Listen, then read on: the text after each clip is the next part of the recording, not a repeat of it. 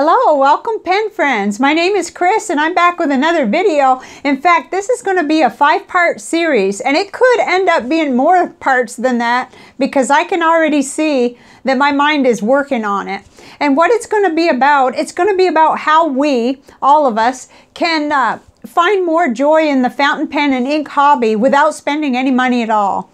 And so it's been something I've been exploring for quite a while, but I got really started this weekend. I started by working, excuse me, on my inks.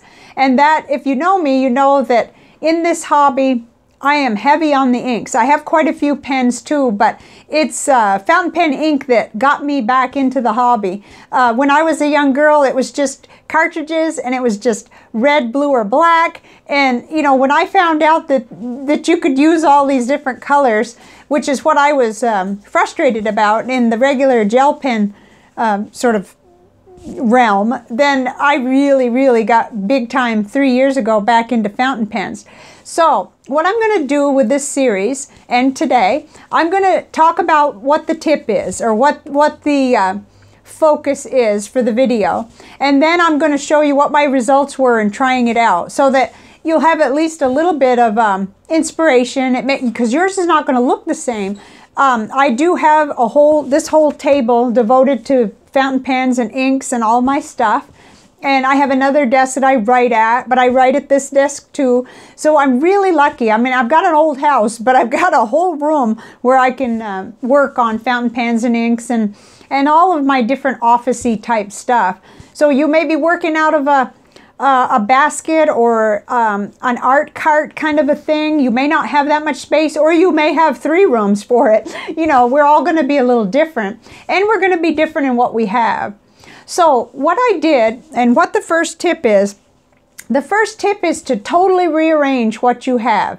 If you want to feel more abundant, if you want to not spend money, I can tell you from experience, gather up all your like items and take a look at everything you have. Now, this works with clothing too, because for 9 times out of 10, for most of us, if I told you right now to go and gather up every shirt you own and put it on the bed or table or whatever, you wouldn't be saying, I need a shirt, right? I mean, it's just human nature. We need to see things all at once. So that's what I did. I got all my inks down off the shelf and I gathered them up.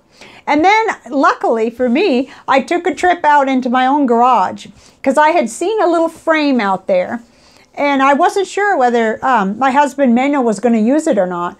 Excuse me. And I asked him, I said, you know, what I really need is to be able to see each and every one of my ink bottles. And preferably, I'd like to be able to reach up and grab it even when I'm doing an ink review.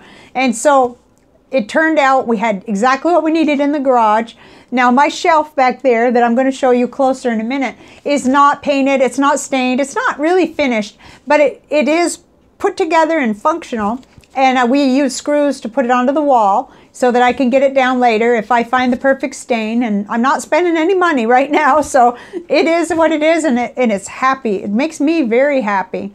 And it, like, actually sort of, I don't know, it just totally inspired me to get that done. So when I'm working on this, you know, this rearranging, and you could call it organizing, it certainly turned into an organizing, but what my whole intention was to be able to look at everything I have differently, change it, and display it better so that I could really see what I had.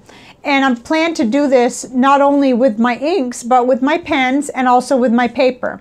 But I have nowhere near the volume of notebooks and paper and fountain pens that I do inks, because I'm an ink girl. I mean, all the way through. And that's what drove me back into the hobby. So I'm going to meet you on the other end, and I'll give you a little tour of how things came out. Most of you have seen how this normally looks, and some of it didn't change. I still kept the shell boxes with my private collection ink samples. Those are ink samples that have already been, they've either already been reviewed or there's no immediate plan to review them. And they kind of stayed pretty much in the same place. But the whole shelf behind me, that was the real fruit of this exercise. So since I'm asking you, or I'm you know, suggesting this activity as a way to to feel more joy, spend less money, and feel real abundant in the hobby, then I want to show you how it came out for me. And I'll do that each time when I do one of these videos. So, there'll be a lot more to say, but I'll see you on the other side.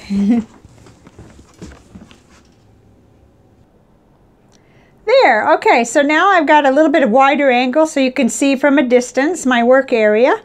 I have a little bit of craft paper put down so I can also work on ink reviews. But this is the main fruit of my labors over the weekend. I ended up, we made this little shelf out of, well, there was a little frame. It may have been for a window or something. So we just ended up using 1 by 3.5 boards and kind of creating this little ink shelf.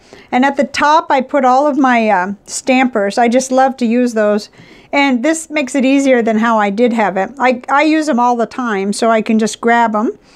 And then I put all of my bottled inks. Oh my gosh.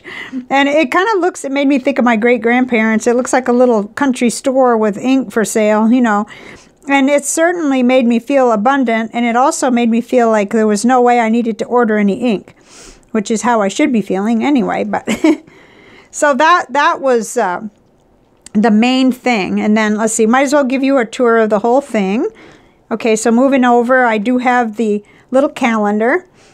And like I said before, I have the shell boxes. I have 8 of them with the colors. And inside those are my private collection ink samples, the keepers. And then on top are, this kind of shows the abundance and overflow of just part of it anyway, of the inks. I've got Ink Flight 32, the Vinta inks to review or try or however I decide. And then the Pure Pen Celtic set. And Ink Flight, this is Ink Flight 33, the Troublemaker inks. So I've got those ready. And then in the middle here, oh, there's the TWSBI inks. I got them right down here on the lower platform where I can get to them real easy. They're all swatched and they've got sample vials. Everything's ready. I've reviewed one already. Then here's my Knox Sinclair and my little traveler's notebook with my currently inked. That has to be right with my pens and near me all the time. Oh, these in here are my 3 review pens.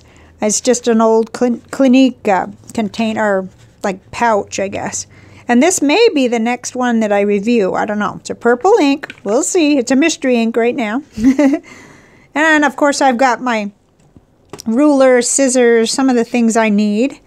There. Okay, and today it's freezing cold here in Texas. I've got everything ready to write some more letters. I've got 1 already written, and I've got, oh my gosh, I think 6 in my pile, which I did really well over the weekend writing, but I didn't quite catch up. That's okay. So moving on, let's see, I guess we can look at the, this is my little bulletin board of color and all my kitty pictures, and one is a friend's kitty. There's up at the top there's my 2, Willie and Princess. They're asleep on the couch, and oh, they've been little dickens today and last night too, because it's so cold, but they can't understand why the heat's not on outside, I guess. Okay, so then moving over here, I didn't really reorganize over here. This is kind of where this stuff has landed. You've seen this years ago. I mean, I just keep on with the different well, with the, let's just look at the labels there. I've got the Lamy, my tools and supplies down at the bottom, some fountain pens and nibs, platinum supplies, standard and pilot supplies. That hasn't changed really. I don't have a problem in that area. My big problem that tends to get huge is my inks. So, and these are just you know, a tile for each color, so that we can do comparison panels. And that's really joyful, because those are so fun to do. And I've got so many of them, but that's okay. And then, okay, so here are my notebook inserts. They're in there. Let's see. We could peek in, but I don't consider that a humongous hoard, and I think that that's very doable. I'm not going to have much problems with organizing that. It's really the ink. So over here, as usual, you've seen this before. Each one of my full bottles has a corresponding, well, swatch and a little ink vial. And then I just have supplies here. Actually, these are all the inks that are waiting to be either reviewed.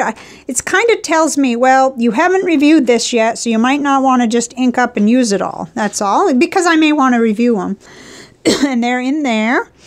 And down there, there's a Christmas present ink that cannot be used and needs to be wrapped. Okay, and then, well, these are all just my watercolors and different things like that. It doesn't really apply. But what I'm the most excited about is continuing to explore this, because this was a tip that I first heard about from someone who's into makeup and beauty products, and it was a tip that she mentioned about rearranging your things. And it made me think about it differently, because I'm always saying I need to organize, I need to organize.